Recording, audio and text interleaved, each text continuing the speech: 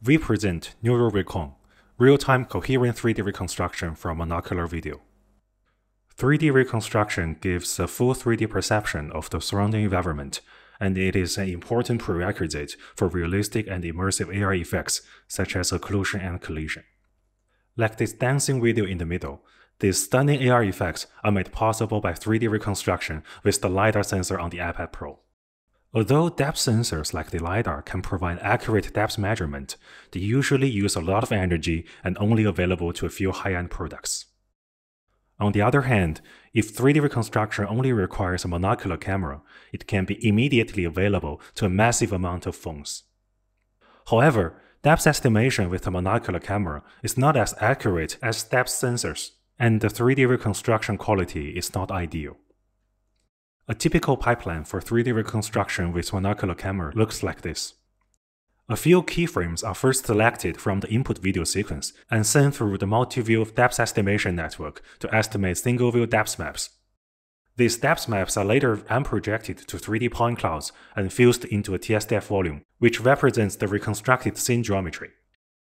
Since the depth maps are estimated individually from each reference view, they are usually not very consistent in scale and also containing a lot of noises. When these inconsistent depth maps are fused together into a TSDF volume, the reconstruction result is often layered or even scattered. The depth-based method also contains redundant computation, since the depth of the same 3D location is estimated multiple times during the shift of reference views. We propose our solution, NeuralRecon, to resolve these problems. Our method reconstructs local surface directly in TSDF, and we also propose a joint reconstruction and fusion pipeline to improve the reconstruction quality. Similar to depth-based methods, we first select some keyframes to form the local fragment.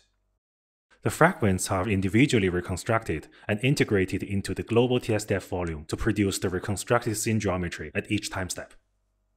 This is the pipeline for fragment reconstruction.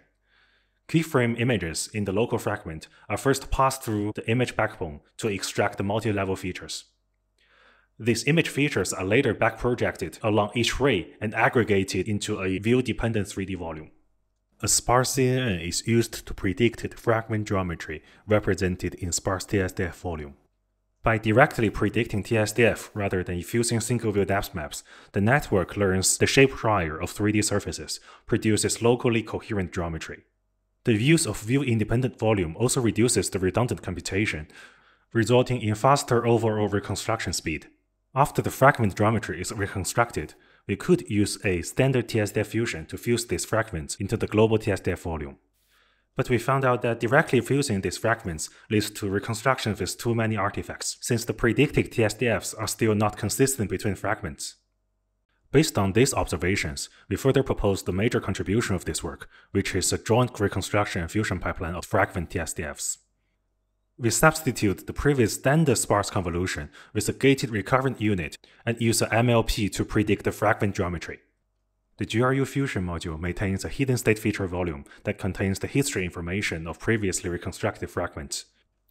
Since the fusion operation is carried out in GRU Fusion, the predicted fragment TSDF can be integrated into the global TSDF volume by directly replacing the corresponding voxel.